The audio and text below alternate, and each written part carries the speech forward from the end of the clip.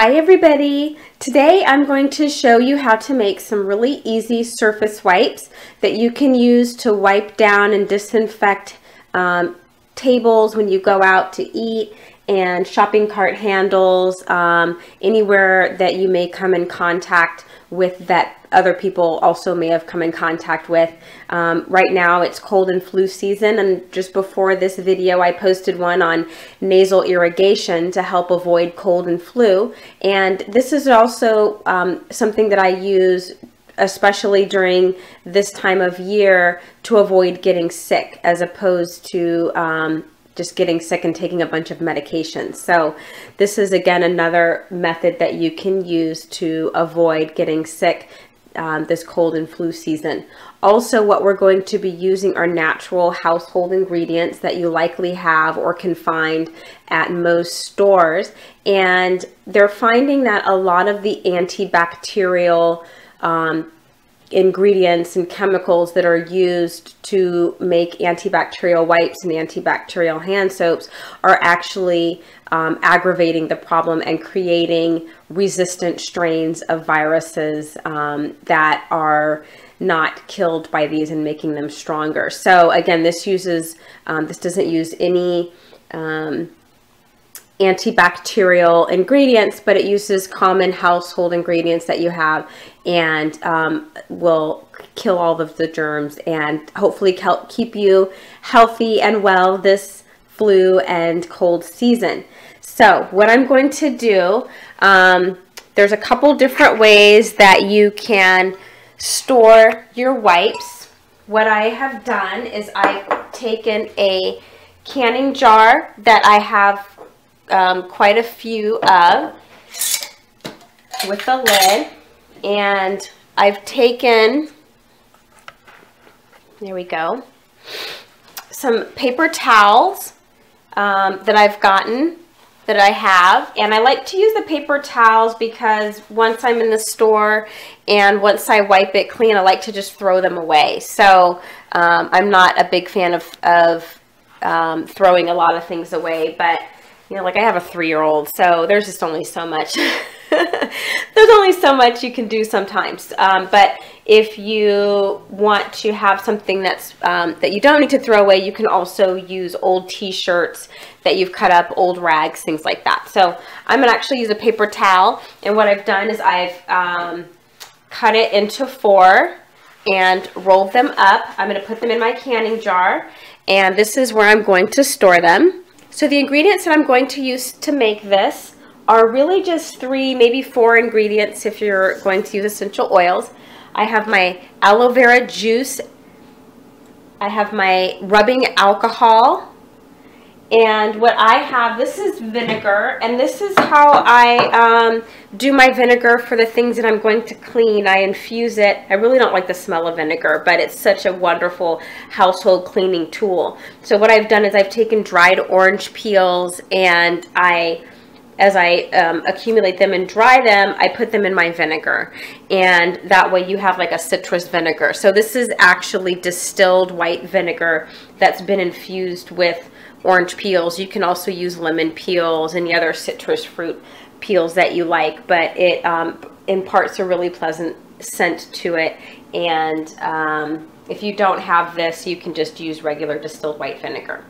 So those are my 3 main ingredients, and then I'm going to just use some orange essential oil. And this is very easy to do. What I'm going to do is I'm going to use equal parts of each of my 3 main ingredients. So I have my measuring cup, I have my aloe vera juice. If you don't have aloe vera juice, you can use just filtered or distilled water. If you also are going to use this to clean your hands, you can add a little bit of oil if you like, just a very tiny drop, or the aloe vera juice is also better for your hands as well. So I'm going to add equal parts. So I'm going to start out with a cup of aloe vera juice,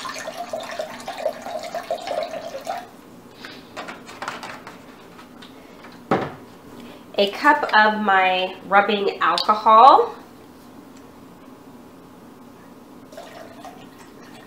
and 1 cup of my distilled white vinegar. In this instance, I'm using the vinegar that I have infused with orange peels. Okay.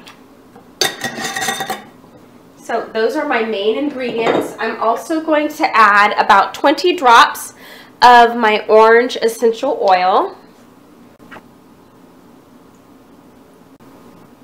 You can also use other essential oils if you like. Lavender and peppermint are always very nice. And then I'm going to just give it a quick stir and pour it into my jar that I have stuffed my paper towel, or if you want to use old rags, I'm just going to pour it right in there. I'm going to put my lid on. I'm going to give it just a good shake so it all soaks in there. And now what I'm going to do to take this with me in my purse or backpack, you can either put them in a sandwich bag that you can reuse.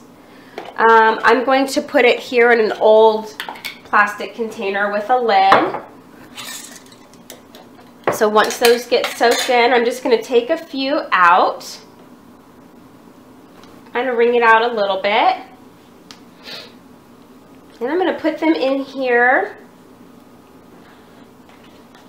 so that I can take them with me. I'm going to separate them a little bit so they're easier on the go.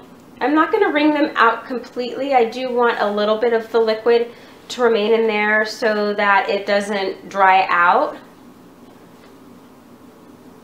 Okay, so I'm going to put those in there, and then I will actually put this in my backpack.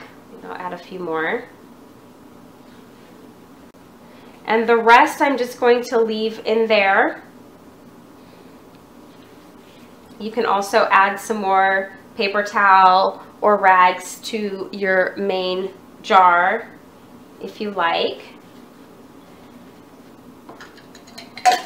So this is how I'm going to take it in my, I actually carry a backpack, so this is how I'm going to take it, and when I get ready to use it, I'll just pull it out and wipe down shopping cart handles, any tables, counters, things that you come in contact with, my hands. So this will help keep you healthy this cold and flu season, and hopefully you will avoid any unnecessary medications and unnecessary trips to the hospital. So once you've used up all of the paper towel, you may find that you have excess liquid, as I did. And so what I did is I put some of the excess liquid in a spray bottle, and I use that to spray down surfaces and wipe them down. And you can also put what we have been using in our house for quite some time is these little pieces of flannel fabric that we've gotten, and we use those in lieu of paper towel for cleanup messes. And so I've taken some of those and soaked them in the excess material so I can use those around the house when I'm not on the go, and then I'll just wash them, the flannel, and reuse it again. Thank you so much, and continue to be well.